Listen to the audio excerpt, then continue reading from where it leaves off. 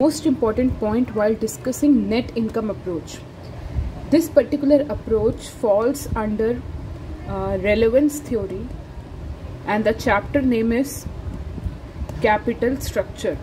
Okay, capital structure, which is chapter 5 of CA Inter paper 8 FM Eco. Okay, basically ये approach ये कहता है कि आप जब भी पैसा इकट्ठा करते हो, कैपिटल, दो सोर्सेज हैं. खैर इस पूरे चैप्टर में, कैपिटल स्ट्रक्चर के चैप्टर में, हमने दो ही सोर्सेज कंसिडर किया, that either we are raising money through equity share capital और either we are raising money through date. There is no such concept of preference share capital and retained earnings as far as this chapter of capital structure is concerned. No, we are not going to raise money through preference share capital and retained earnings in capital structure chapter. We are only talking about raising money from equity and debt. The thing is, what this particular approach, net income approach, is trying to say is that when you increase the proportion of debt in the capital, यानी कि 10 लाख है, उसमें से पहले equity was 8 lakhs and debt was 2 lakh. Equity was 8 lakh, debt was 2 lakh. Now what you have done is, now you have made equity 6 lakh and debt 4 lakh. And if you consistently keep doing this, that equity has become 4 lakh, debt has become 6 lakh, or equity has just left to 2 lakhs and then debt is 8 lakhs, what do you feel? This could result in increasing financial risk, because as more and more debt is incorporated into the capital, you have to pay huge amount of interest on debt, because debt is a borrowed fund. So when the debt keeps on increasing, you can simply say that the financial risk keeps on increasing, as we have studied in leverages. So when the financial risk keeps on increasing, it could be harmful as well as dangerous as well as risky to both equity shareholders also and debt holders also. They will say that when the financial risk is increasing, our expectation will also increase. That means KE will increase. KE is what? KE is basically, I hope you have already studied this chapter, this is a revision. KE is the cost of equity or the expectation of the equity shareholders. So what I'm trying to tell is that when in a capital, the proportion of debt is so high that the financial risk increases at a huge pace, then equity shareholders are obviously going to demand more returns, that is KE is going to increase. Similar is the case of debt holders also. They will also say that as you are continuously increasing the proportion of debt in the capital, that means company तुम्हारे ऊपर financial risk बहुत high है, so we are also increasing our expectation, which is nothing but KD. So if the proportion of debt rises in the capital, KE should logically rise as well as KD should also logically rise. Why? Because of the increasing financial risk. But this is what is not happening in case of net income approach. यहाँ पे debt का proportion तो बढ़ रहा है capital में, but KD and KE does not increase and they remain constant. This is a bit illogical, but this is what NI approach has to offer to you. So what you have to basically understand in a nutshell is, whenever we are talking about net income approach, the proportion of debt in the capital will be high. The proportion of debt in the capital will be high then the equity share. यानी कि 10 लाख में से it would be like 6 lakh raised from debt and 4 lakhs raised from equity. That is the proportion or the weight of debt is going to be high than equity. But KD and KE won't increase. So whenever you calculate weighted average cost of capital or KO or KC, whatever you say, the formula for this is proportion of debt into cost of debt plus proportion or weight of equity into cost of equity.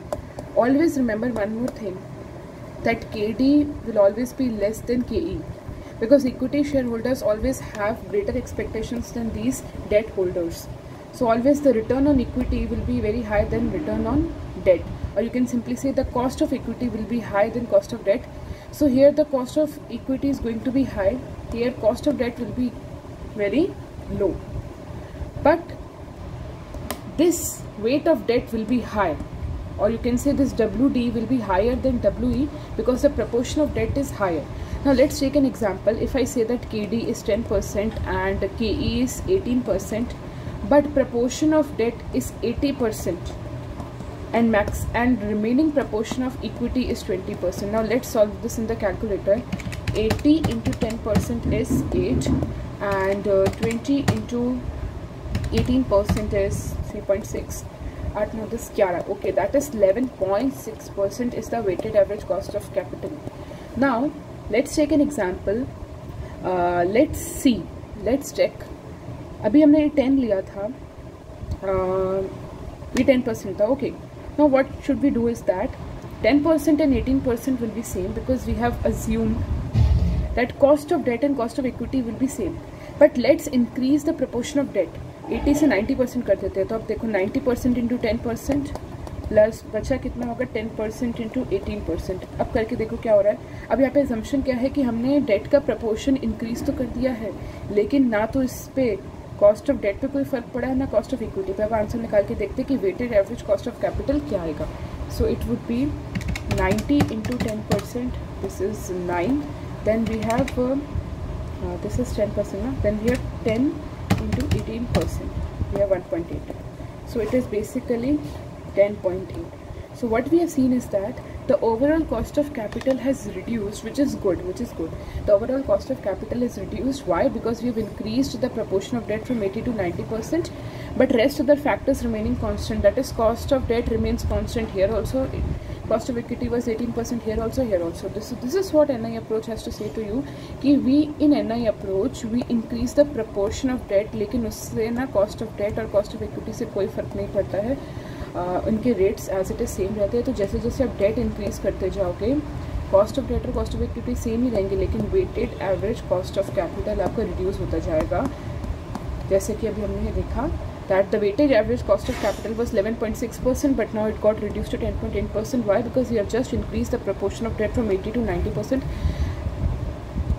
Now you will be having the question that what is the benefit when we say that the cost of capital goes down. So you might have studied the formula of value of firm, and value of firm means earning before interest and tax, or net operating income, or profit before interest and tax, or operating profit, whatever you say, upon weighted average cost of capital. तो जब अगर हमारी earnings ना 30,000 है और हमारी पहली situation में weighted average cost of capital 11.6% आया था. Now check what would be the value of the firm. It would be 30,000 divided by 11.6%. Our value of firm would be 2,58,620. But in the next scenario weighted average cost of capital is 10.8%. तो earnings before interest and tax same रहेगा 10.8%, यानी कि यहाँ से देखा जाए तो यहाँ पे weighted average cost of capital गिर गया है. तो अब देखते हैं कि फर्म का वैल्यू क्या रहेगा. It will be 30,000 divided by 10.8%. I am doing it in calculator. Oh wow, the firms value gets increase to 277,777. So this is a big jump that we can see of near about 20,000. So the value of firm increases when the cost of capital goes down. ठीक है. So this is basically the essence of net income approach. However, this is not a very practical approach, because जब भी capital में अगर date का proportion बढ़ता है तो कॉस्ट ऑफ डेट लॉजिकली और प्रैक्टिकली इंक्रीज होना चाहिए, कॉस्ट ऑफ इक्विटी भी इंक्रीज होना चाहिए. क्यों? Because increasing date in the capital means company is taking more and more financial risk. So the equity shareholders in the company or other debenture holders in the company, they will be expecting more in returns, because जो जितना risk उठाता है, you have to remember this one general rule in financial management and in any economic field, that when the risk increases, the expectation also increases. We have mostly heard कि share markets में जो risk लेता है they tend to earn more. Not always, but generally this is what the scenario is. So this was the net income approach, and this comes under relevance theory and questions are being asked. So this was a quick short revision.